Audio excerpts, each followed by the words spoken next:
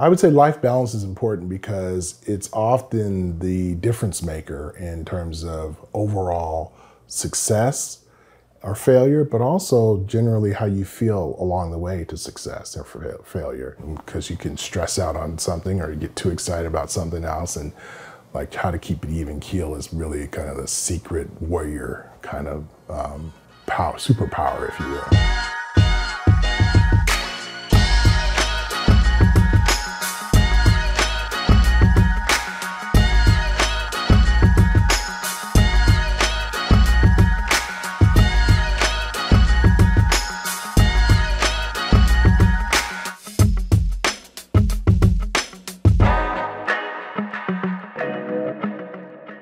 Alan, you work with a lot of student athletes who, they have so many demands. They have practice, they've got their classes.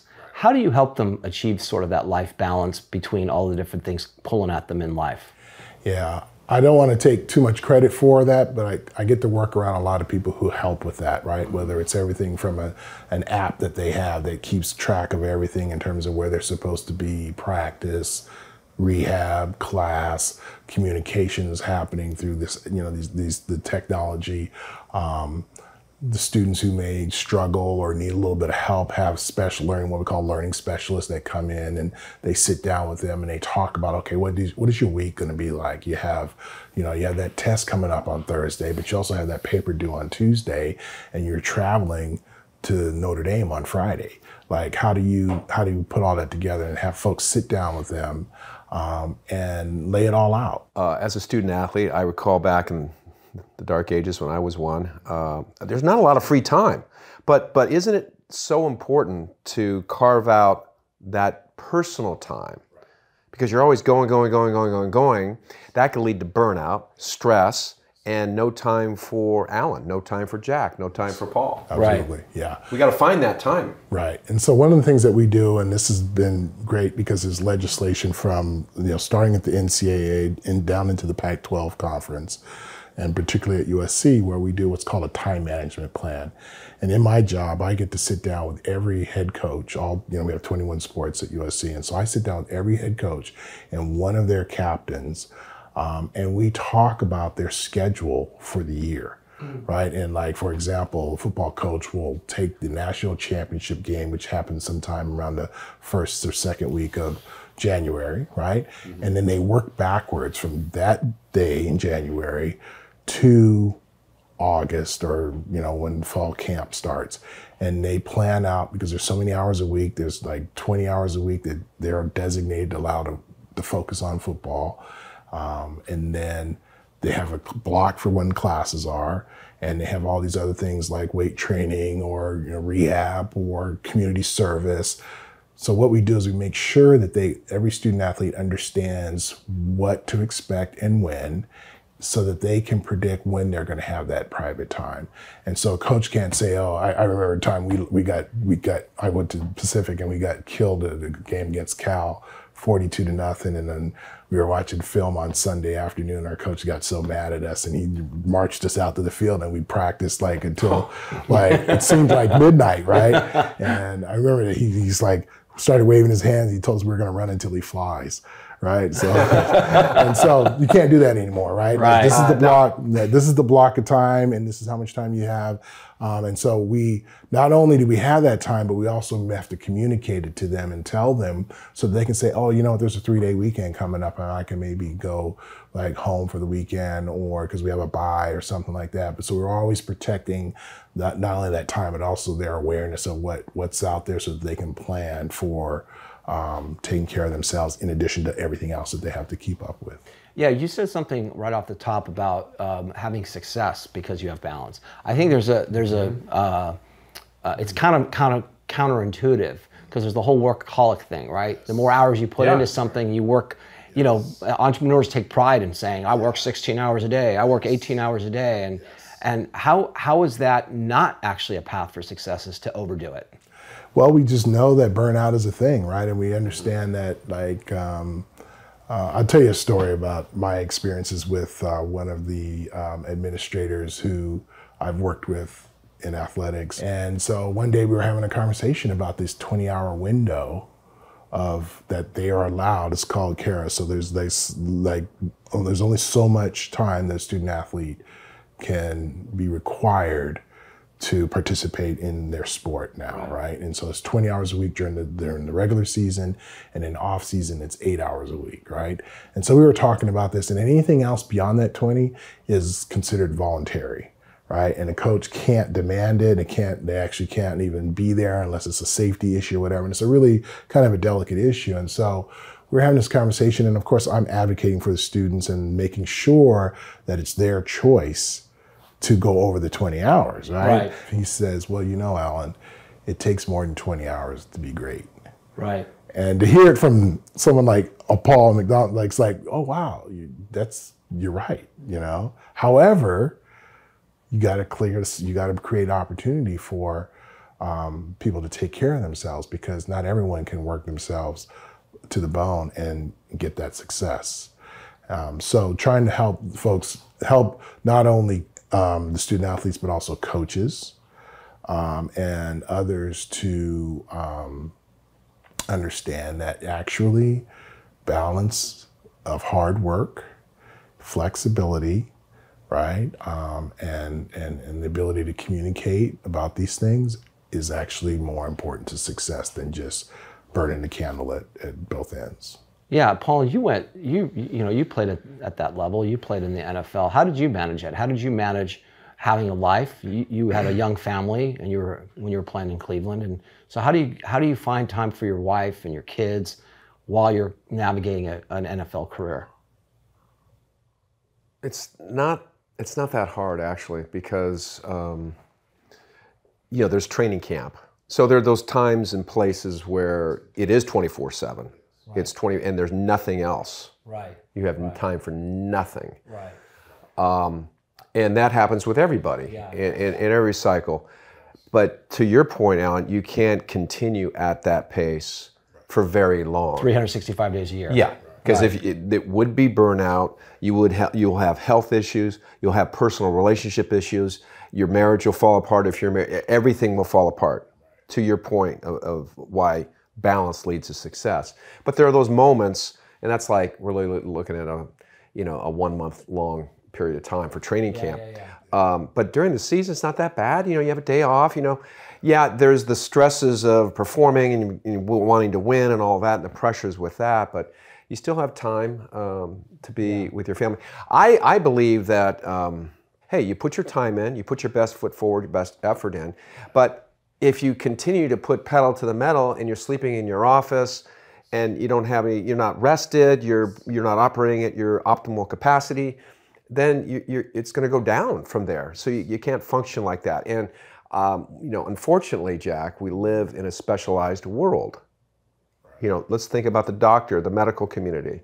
You get your MD, then you become a specialist, then you get more of a specialist and more of a specialist, and you get all these designations after you, and you become this like guru, and everybody comes to see you. You have no time. That's who you are. That's your life. That's your role in life, is you are this specialist. But the world, I believe, rewards generalists better.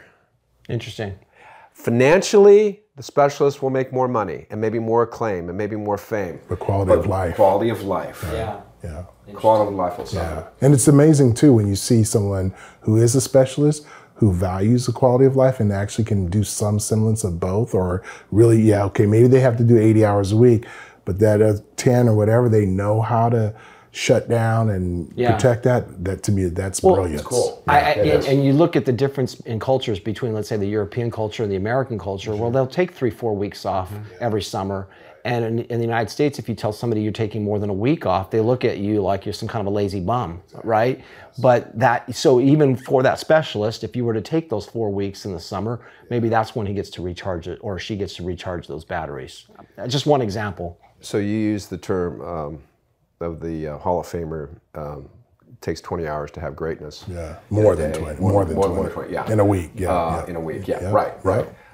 So the question is, do we want to be a great athlete, or do we want to be a great human being?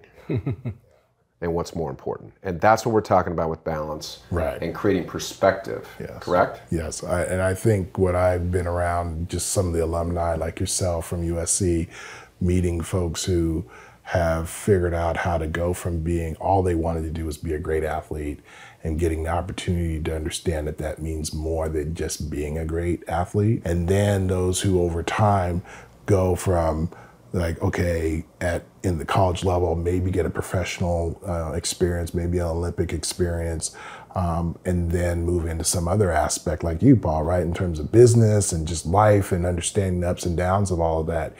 I think that, to me, that's true greatness, to say, here's someone who was a top of their game athlete, and they converted or translated that greatness into other aspects of life. Yeah. Right? It sells the value of sports and what it can do for you, particularly if you have had opportunities like some of the folks at USC and places like that have. It's beautiful. It's just amazing to just like know the power of like taking greatness and, you know, disseminating it elsewhere in life I think is better than just being a champion. That's the key. I agree. Yeah. That's the key, I believe, to sports and athletes in sports, because yes, most people hang on to the past, right? Because maybe it didn't go quite the way they wanted to, or maybe it did go as well as they wanted to. But it's an addiction or something like they're addicted to that. You cannot replicate right. the highs of sport, and it's taken a lot of people down over the years. It has, and so for those people that understand what they've learned from their sport, the skills they've learned, the life skills, the experiences, and then to be able to translate them to other aspects of their life. You're right. That is the genius, Alan. And the other part of it that resonated with me with what you just said, Alan, was that athletes, because of their success, have a platform, right? And so that's why I'm a huge fan of a guy like LeBron James, because he uses his platform to empower other people. He created the I Promise Academy. Jalen Rose did the same thing in Michigan with an academy he started for local kids. And so having that purpose of taking what you did and the greatness that you achieved in one aspect and then being able to translate that and help other people, I think that's next level living. Yeah, it really is. And it's really cool to see young people more and more coming in with that. Like we have some guys and gals in our teams right now who are thinking like that coming into the university. Right. Like, and sometimes, you know, we have programs, we do community service, they spend a lot of time, but the ones that are just like really understanding that, like when I'm giving, I'm getting, and I'm putting that, like during the pandemic, during like some of the, you know, the racial uprising that happened in 2020, like many of our student athletes, Anna Cockrell, for example, I mean, here she is, and you hear her story where she was struggling with mental health issues. And then the pandemic obviously didn't help that. And she quit training. She was not training for a while. Then she got involved and she started an organization at USC, Black Student Athlete Association, and was very involved and integral to that, dealing with her own recovery from injury, from mental health issues that she was dealing with. And then she puts that all together and she's running in the Olympics a year and a half, 2 years later, right? And you know, now she's a professional athlete, and you see her story, and you see, wow. Or Michael Phelps, for example, right? Now you talk about using their platform.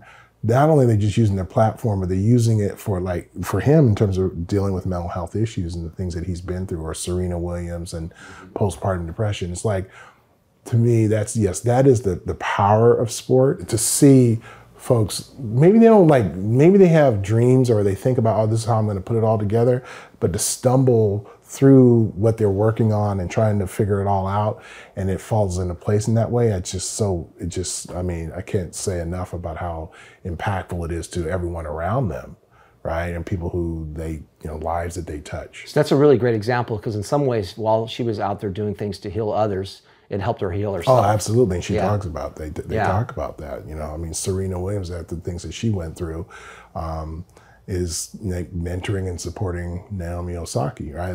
Osaka, excuse me. Yeah. And there's this image of there when she's crying and she's got her arm around her and she's like, I know what she's been through. And to know that what I was going through is at a place where it's now benefiting others, is like the journey was almost worth it, or was worth it. There's a quote in a chapter in the book, but that I'd like to say, our greatest work or our greatest gift is that which we wish had been offered to us when we were in our deepest pain. That's right. I love that. Absolutely. Hey, Paul. Yeah. This is the part where we're supposed to tell people to like and subscribe to our YouTube channel. Okay, will you please do that then? I mean, Yeah. if you enjoy it, Yeah. please do. And if you don't, do it anyways, because we need your help. We do. Also, we have a website called GameChangeNation.com. Just go there and subscribe and you'll get tons of free content. And what we're really trying to do is create a community of people that love sports. Yep. And the great lessons that we learn from sports, but we want to hear from you. We do. So we're going to have a bunch of social media pages, from TikTok to Instagram to Twitter to Facebook. Instagram, I probably already said all of them. Please join them and tell us your stories. We'd love to hear from you. Oh, and we wrote a book. Oh, Forgot about that. Forgot that. The book is called Through the Tunnel. It's available on Amazon now. If you go straight down here to this link that you can see below us, you will be able to purchase it. We'd love it if you could do it. Thank you very much. Thanks, guys.